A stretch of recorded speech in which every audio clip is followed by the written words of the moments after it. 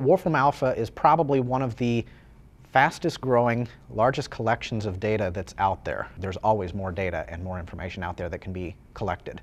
So I think our job is just beginning. I've been involved with the Wolfram Alpha project for about 2 years now. My main focus area has been in astronomy and related topics. So I've actually dabbled a little bit in satellites, and I've even dabbled in some areas that are unrelated to astronomy, such as hospitals and even volcanoes. So, but astronomy is definitely my focus area for Wolfram Alpha.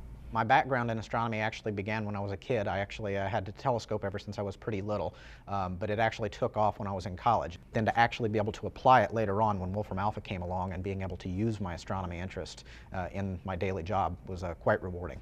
One of the most impressive things with astronomical data as it's used in Wolfram Alpha is the number of entities that we have. Sometimes it's just interesting to see how much information we have on just a given entity. So for example, if you query for the star Rigel, if you just say Rigel, it will actually bring up all the physical information about that star. It'll bring up where it's at in the sky, so you can actually get a star chart that shows you where it's at.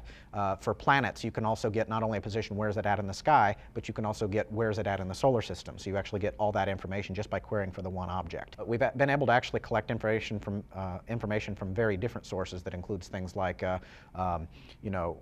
color, spectral class. We've also got things that we've computed. Actually, we have computed properties, things like mass, radius, temperature, and so we've actually grown on top of the data available and pulled it all together, which is a very useful tool. The environment for Mathematica actually allows us to do all the cross-referencing, all the data curation, all that stuff just in one environment.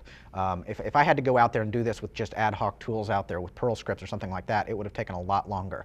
Using Mathematica underneath the hood has actually helped tremendously with being able to pull all the necessary elements that were needed for this project together. It's impressive how much data that we've got. There's lots more data out there. I mean, astronomical means astronomical. It's very large. So I'm looking forward to trying to get as much of that in there as possible.